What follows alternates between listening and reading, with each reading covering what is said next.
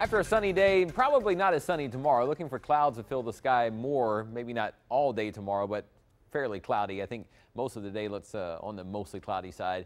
Much colder weather arrives later on Thursday going into Friday. In fact, Friday may be one of the chilliest days we've seen since back in last January. So get ready for the little taste of winter coming. Could see some drizzle or some light rain showers around beginning on Thursday too when the front comes in. Might even be a couple sprinkles tomorrow with a second weaker front. Now visibility has been dropping over about the last 45 minutes or so. Just about 5 minutes ago it was 1.5 miles in Brownsville. Now it's down to ½ mile. So fog is starting to form in areas of eastern Cameron County. We see the visibility also under 1 mile at the airport north of Port Isabel, right about there on the map. So some fog is possible in spots. I think the better chance will be in these areas, mainly over the lower valley over Cameron County and near the coast tonight, as there's a weak front coming in from the north.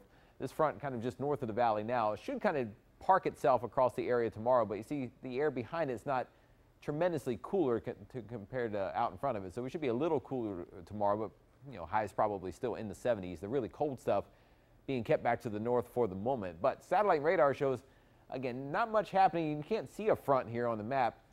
It's not stirring up any weather, kind of just going to come down and sit on top of us tomorrow and maybe create a couple sprinkles and more clouds during the daytime.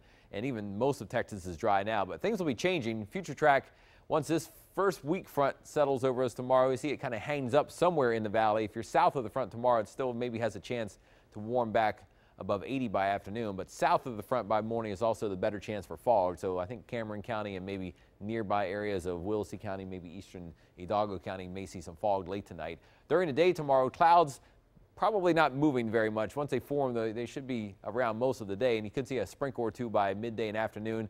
And then this front kind of falls apart tomorrow. The second front is much, much stronger and comes in here Thursday morning right around sunrise, and you see some showers lined up possibly along the front and behind it, and then gusty winds, colder temperatures, more clouds coming in for Thursday. So possible that Thursday may start off in the morning able to squeak out into the low 60s briefly, but I think by afternoon everyone's in the 50s with gusty winds, especially the winds at the coast, and some drizzle or light rain really driving down temperatures, and that kind of spills into Friday. Maybe not as windy, but just as cloudy, and a little bit of sprinkle or drizzle activity still possible. But Friday looks like a cold day when it may struggle to even get to around 50 degrees. So high temperatures, the average is 74, will be near that tomorrow, but down into the upper 50s by Thursday afternoon, and only 51 on Friday, and even that might be a bit on the high side in some areas if the clouds stay too thick. So your first 7-day forecast, highs around 75 tomorrow, 58 as you saw on Thursday and 51 on Friday. That's a cooling trend, but the cold front that comes in on Thursday only drops temperatures for about